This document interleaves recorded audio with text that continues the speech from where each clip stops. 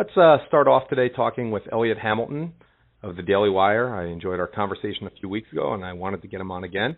And I think we're probably going to talk about a variety of topics. You can follow him.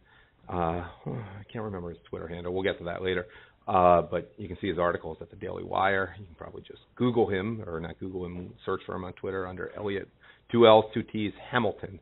But Elliott, thanks for joining me, and let's start off talking about the Anne Frank Center, which I think may have been overreaching a little bit. Well, one, it's great to be back. Thank you for inviting me over again. And the Anne Frank Center, where to begin? So they have really been going off the rails. Everyone's been listening in about, I would imagine people who don't know what the Anne Frank Center is. It's this institute, it's this group of people in this organization that calls itself interested in mutual respect. I'll just describe what it's all about. So their mission, supposedly, according to their website, is that it's meant to use through education programs to call out prejudice, it counters discrimination, advocates for a kinder and fairer world, as Anne Frank, who wrote the famous diary of her days hiding from the Nazis in Holland.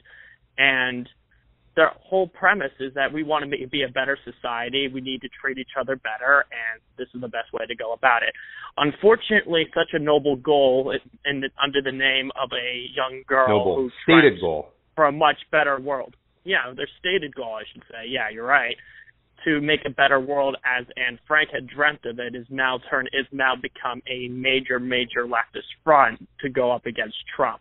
And the last couple of months, they've really gone off the hinges, trying to say that Trump is an anti-Semite, racist, sexist, bigot, homophobe, and everything under the sun that the left tends to label conservatives. And recently, today, for example, they started going after Trump because during his stay in Poland, and I'm not going to comment so much on what he said during his Poland speech. All I heard was that it was a very positive Western civilization speech, but he gave that speech in front of a memorial to the resistance fighters who went up against the Nazis and the Soviets, and he gave a really good speech from what I was told, but the Anne Frank Center exploded because he didn't go over to the memorializing the Warsaw Ghetto Uprising, which was one of the greatest examples of Zionist resistance against oppression. And they said that was an affront to the Jewish community, and it's a continuation of Trump's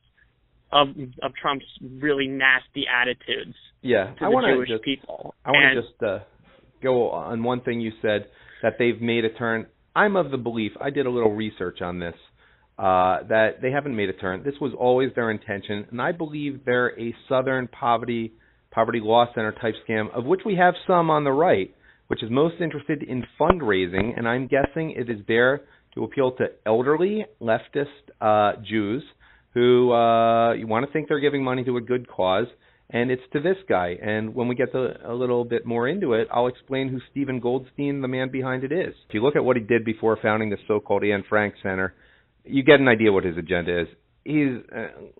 Something tells me he's not exactly too into Judaism. This is a way to scam money off people, to attack Trump, and frankly, I'm a little disgusted about this. Being Jewish, how dare he use Anne Frank's name? I can only imagine what the reaction would be if someone on the right used Harvey Milk's name, or I don't know, Jermaine Stewart's name, to talk about protection from jihad for an organization and try to bilk people for money. So, I mean, that to me is the thing that stood out with like 30 seconds of research on Stephen Goldstein, the man behind this.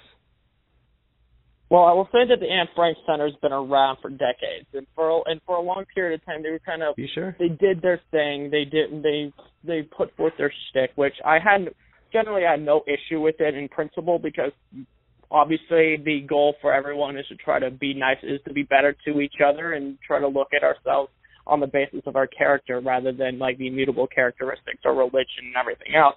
But you're right. Goldstein is going out there and turned the Anne Frank Center, this remarkable organization, and bastardized it for the purposes of the resistance. And you're seeing this.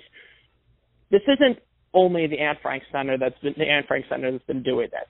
The ADL has been doing it, and all these other predominantly Jewish organizations that were founded upon justifiable causes. A lot of it was based off of fighting against anti-Semitism, and a lot of it was based off the idea and the premise that we should be better to each other. And now they've turned turtle and flipped the script, and then decided to use their Judaism or use their Jewish character, so to speak, as a means to attack conservatives, to attack the right, and to attack Donald Trump. Okay, and that's one of the points. And you're right about that. Well, and I'm looking at the Wikipedia entry right here, and there's nothing that it did before 2011. I mean, apparently from 2011 to 2016, the center had a small public gallery in Lower Manhattan. In 2016, the board of directors brought in Goldstein as executive director. At the same time, its name was changed to add mutual respect, and its mission was changed to include an emphasis on, quote, exposing and fighting hate. The center continues to put on traveling exhibits, blah, blah, blah, and it received significant press attention in early 2017. Now, apparently, there have been some disputes about its founding. Let me just read a little bit more, then we can talk about this. According to the center... Hello? Website. Go to it. But I'm not looking at its website. Its website is going to have something that advocates it. It may not be true.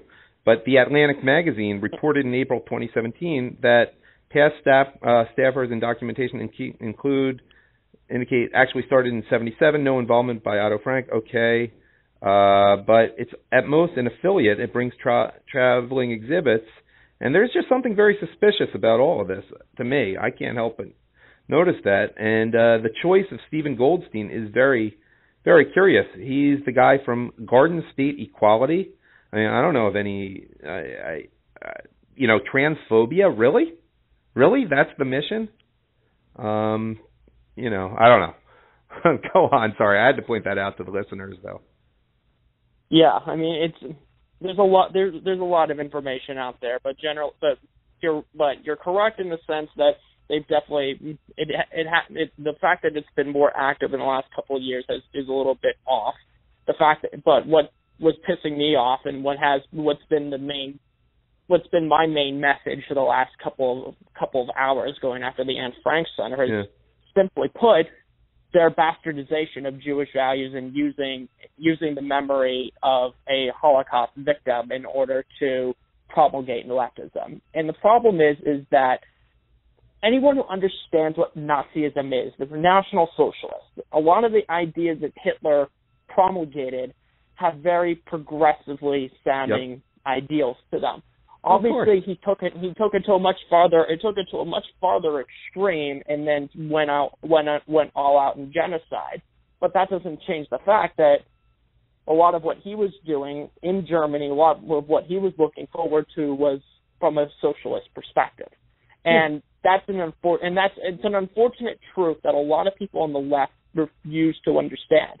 A lot of people like to say that Nazism is a far-right ideology, and probably to an extent you would argue that it may as well be, but that doesn't change the socialist aspects of it. And you argue this, if you were to ever argue this point with a socialist or a communist, one of the problems that they'll say is that their most typical response is, I'm not talking about his socialist policies. I had no issues with those. My issue was with the genocide. Yeah. And I said, so what you're saying is that if he had not committed genocide and actually fulfilled more of the obligations of socialism as to what Lenin, Stalin, Mao Zedong, Pol Pot, and all the others said, you would likely have no issue with that. They don't like to go to the next logical step. Great point. Yeah. I mean, look, names and labels are thrown around, and it's often not so easy to define what is left and what is right. And certainly there were things that were more conservative, or in keeping with conservatism in Germany at the time there. But come on, I mean, it's National Socialist for a reason. This was, the military was never so big on Hitler over there. It was not like former officers were so supportive of him. Let me just add one thing before we bury the Anne Frank Center story. Something else I didn't mention before is Abraham Foxman, who was criticized often from the right for leading the leftist Anti-Defamation League and having a bias there. He's been very critical of the Anne Frank Center. He's retired now. He said, every time I read that Goldstein, says something under her banner, I feel uncomfortable. And it mentions that Foxman was himself a hidden child during the Holocaust. And one last thing, in a Washington Post profile, Goldstein rejected accusations that he is politicizing Anne Frank and called her one of the greatest feminist and social justice leaders in history. Please, come on. And, she may have written a diary, but she wasn't a leader, obviously. She never had the chance. So I am just disgusted by this guy. And and I'm just going to continue on with your point about Abe Foxman. Abe Foxman, when he was the president of the ADL, he did a remarkable job in fighting back against anti-Semitism and standing up against racism and bigotry. I will not say anything negative in that regard towards Foxman. Foxman was a great guy, but what I will say is that there was a time when the ADL refused, and I'm just going to flat out say, bold it, underline it, refused to acknowledge that the far left and radical Islam started having a much greater influence in American society and was one of the reasons why anti-Semitism was as high as it was. Yep. The ADL still to this day, has a tremendous problem with acknowledging far left and radical Islamist anti-Semitism. And unfortunately, Jonathan Greenblatt, the successor to Foxman, has been continuing the ADL's mission to try to it's gotten worse. Cover up progressive anti-Semitism because it doesn't, in my view, it's either because he is willfully blind to left-wing anti-Semitism, or he's just trying to brush it under the carpet for political convenience. Well, I think it's more than that, Elliot. It's look, Foxman may have leaned left, but his background was with the ADL. He was there for several decades. They plucked Jonathan Greenblatt, who's a relatively young guy, out of, he had a leftist resume. He was an Obama guy. I mean, what do you expect? And that was a calculated decision to do that. It wasn't like a surprise to anyone. They just confirmed what a lot of us already suspected about, I don't know. I'm of the belief that Abraham Foxman was not so great, but every once in a while had to do things that seemed like he was even-handed, and just to keep the facade up. I don't know, as the ACLU even does sometimes. This guy, I don't think they're even hiding. It was always the donors. It was always the donors. Great point. And unfortunately, that's been the case with Jewish organizations across the country, because a lot of mainstream Jewish organizations were initially turned off on Trump because of some of the problematic things that he ended up saying. Look, I was never a Trumper. I had my own issues with him as well. But right. You're at the Daily Wire. We know how they are. Not everyone at the Daily Wire was such. But for me, as soon as Trump won, it was about, okay, he's the president-elect, and now never Trump's dead, and now we gotta move on and call balls and strikes. But the left is going out there and saying that I'll be damned if we're going to accept Trump as our president. And unfortunately, a good swath of the Jewish community, and a lot of them are in positions of power and influence, kind of made it so that there has to be some sort of way that Trump won, and it was likely because of anti-Semitism. And they kept pushing that canard for so long, up until the point where a fake news writer who had been fired from The Intercept. Wait, can you give a little background on what The Intercept is? Just not everyone knows The Intercept The Intercept is Glenn Greenwald's brag of conspiratorial nonsense. There's nothing more else to say about it. But if somebody gets fired from The Intercept because of fake news, then that says certainly one thing. But then this guy Wait. Greenwald, from my understanding, and you can correct me if I'm wrong, has his politics are far to the left, and he's not mine. But I don't want to treat everyone on the left who's a decent journalist, at least by the profession standards, as if they're CNN or Jim Acosta or something. Like, some of them have journalistic integrity, and I hate to say it, Greenwald's politics are not mine, but I think he's a pretty decent journalist. I think I'm not, and I didn't comment on the quality of his work. I just think the Intercept. I think the Intercept's a problem. Greenwald, regardless, I will say this all. Greenwald, being who he is, I will disagree with him on practically everything. It's very hard for me to find a moment in which he was intellectually inconsistent, and I'll give him credit for it. Mm-hmm. He's not a stupid guy. He's one of the smartest guys on the left, and honestly, conservatives need to recognize that and not minimize him. Trash the Intercept all you want, but watch him. But there was a guy. But back in March, there was a guy who once wrote for the Intercept, was fired because he published a fake news story, ended up getting arrested by the FBI because he made all these crank bomb threat calls to JCCs. Now this guy was that guy worked for the Intercept? No kidding. I know who you're talking about. The black guy in Missouri, right? He got dumped by his Jewish girlfriend. That's it. Yep. He once worked for the Intercept. And then the rest of the JCC bomb threat calls came from a kid, a mentally ill kid out in Ashkelon in Israel. And there was but ADL for the longest time kept trying to push that it's the far right, it's the far right, it's the alt right. Barely even apologized. I don't think they even apologized after all that. Greenblatt just said nothing about it whatsoever. So unfortunately, this is what you're seeing in major Jewish organizations, especially those whose leaders and oftentimes donors lean more closer to the left. Well, the problem, and this is just the problem of Jewish politics. Yeah, but I think there's two things we need to talk about there. And can I keep you on a few more minutes? I know it's longer than expected, but this is interesting, and we're in the middle of something now, and I try to keep it loose with time here. Do you have a few more minutes? Yes, of course. Okay, great. You're a busy guy, so I can't take it for granted, but thank you. I think there are a couple things going on here, and it applies to AIPAC. There are a lot of Jewish organizations that came in response to a very specific purpose. For example, B'nai B'rith. I went to a dinner of theirs years ago.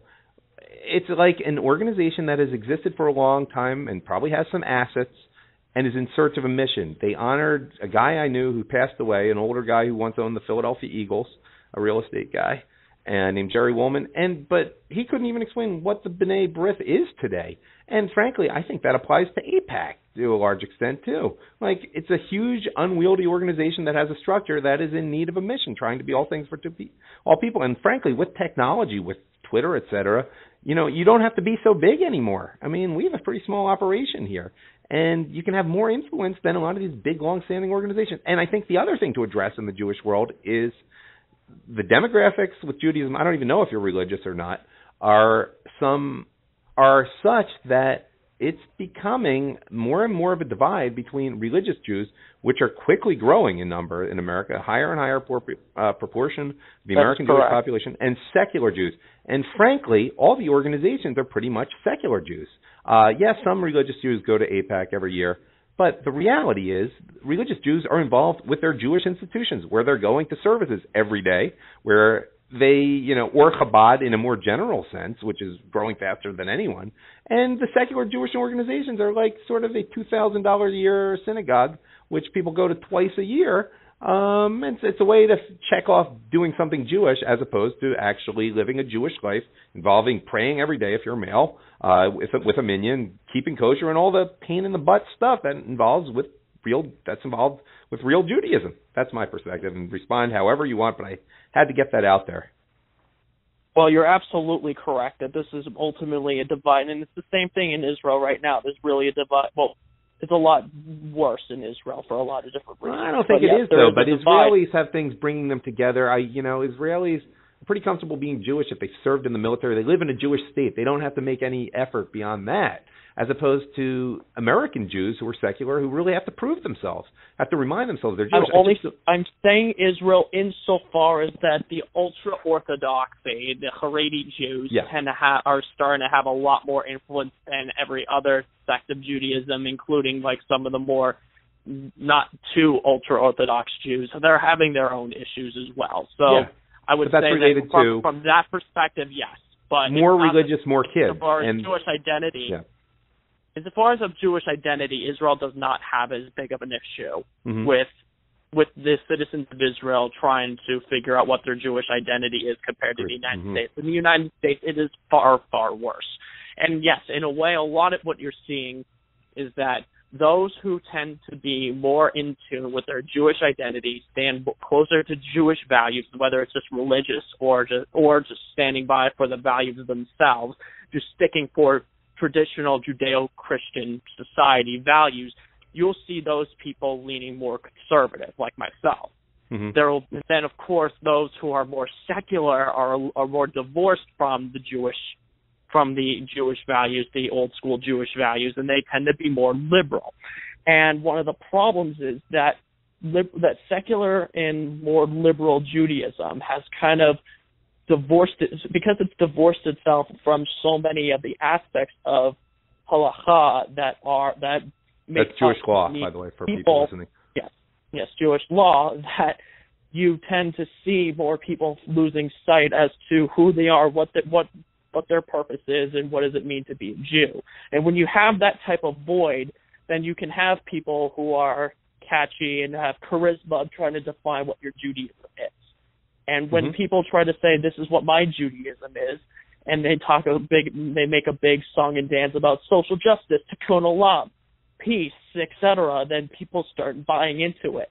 And that's why you have organizations like J Street, why you have organizations that like the Anne Frank Center and the ADL. So yeah. The problem is this is something that American Jewry really does need to figure out, is who are they, what do they represent, what are their values, and once you figure out what your values are, and my view is, what are your values? Go right back to the Torah. Go right back to the words of the prophets. Mm-hmm. Go back to those, figure out what they mean, and stand by them unapologetically. Because the moment that you have a solid footing in your principles, you will not question yourself, and the only people that you will question will be those who, like yourself, are interested in the pursuit of knowledge, and then you can spar back and forth like they did in the days of the Talmud. So that's my issue with the Jewish community, is that we have a lack of purpose, we have a lack of perspective as to who we really are. Are we Jews with trembling knees, or are we fighting Jews? Mm-hmm. Yeah, I want to bring it back to the Anne Frank Center for a second, because I am really bothered, having learned today before our interview what this is really about, by the exploitation of her. Because to me, it's even worse than if you had like an adult and they were using their name, like, frankly, I think a lot of people in the Reagan Battalion were doing, that's my understanding during some research, but I don't want to go there. But Anne Frank wasn't a leader. She wasn't even a hero. She was, and I'm not taking anything away from her, she was like, 13, 14-year-old girl who wrote a diary and happened to show a lot of potential as a writer, really deep insights for a 13, 14-year-old. She wasn't a leader. She was just an ordinary girl and not particularly involved with Judaism. That's why it's so disgusting. It's so calculated and cynical to me to be doing this and to attach her to transphobia and stuff like that. It's just so shameless. The guy really is disgusting. And how dare anyone quote this guy without explaining who he is? Like, with the media treating him as if he's some Jewish leader, as if it's someone out of Crown Heights or something with a big following. It may well be one person working there and 5 interns. And I look, they don't even have revenues of $1 million a year. They don't even have costs of $1 million. By the way, the costs were higher than the revenues, according to my very distinguished source at Wikipedia. I'm just so bothered by it. And how dare that be a representative of Judaism? I don't know. I'm with you there. If they want to continue, leftists who try to use Judaism in order to promulgate leftism don't understand what Judaism is. And if you think that's what Judaism is, then you're actually thinking about leftism. And what is your true religion? Is it Judaism or is it leftism? Because those two are categorically opposite. Yep. And based on Stephen Goldstein's background, there's a part of Leviticus he's probably very uncomfortable with, given what his history of activism has been mostly toward, So I'd like to see him explain that one, or at least someone, who's treating him like it's Moses descending from the heavens. Ask him about that particular part of Leviticus, and he's with that part of the Torah. But of course, the media that just retweets him and treats him like an authority, the way they do with the Southern Poverty Law Center, as if it's the gospel. I don't know, man. It's just frustrating. Any final thoughts as we wind down here? Because I saw a lot of articles you did, and they were good and a lot of great tweets, but we've been so much on one topic, I don't really want to pursue it beyond that. Maybe stuff related to Israel. I know you did something else Jewishly. I just don't have it in front of me right now. Oh, no, I know what it was. The march where LGBT, not to dwell on that, for Israel, were not allowed to participate in Chicago. You did write about that, right?